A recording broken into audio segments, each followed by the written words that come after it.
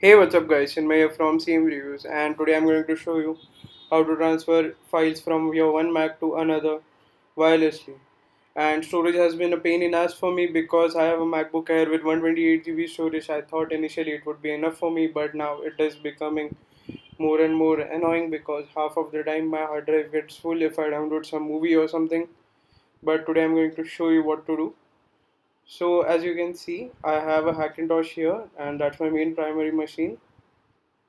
And here, as you can see, I have a 1 TB hard drive and one 250 GB hard drive, although it's almost full, but I'll be emptying it anyway.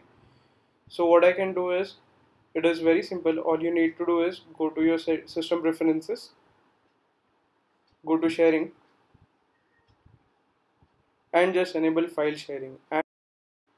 And what it does is that it allows me to access my main hard drive from any other computer which is connected on the same network. So if I go on my MacBook and go into the Finder, here as you can see I have option called Chinmay's Mac Pro. So this is my main hard drive, and you can see I get my other drives here as well, so I can copy anything from here to my main hard drive, and it is very fast. It is just like Wi-Fi direct, I would say, and usually the transfer speed that I get is around 11 to 12 Mbps, which is amazing, and I really love it because usually what I was doing was I used to connect my pen drive, take anything and copy it back and again copy it here and there, and it was really a mess and it was really time consuming. So this is very nice, and I hope that it helped you too. So if you like this video and if you found this helpful, then please do hit the like button.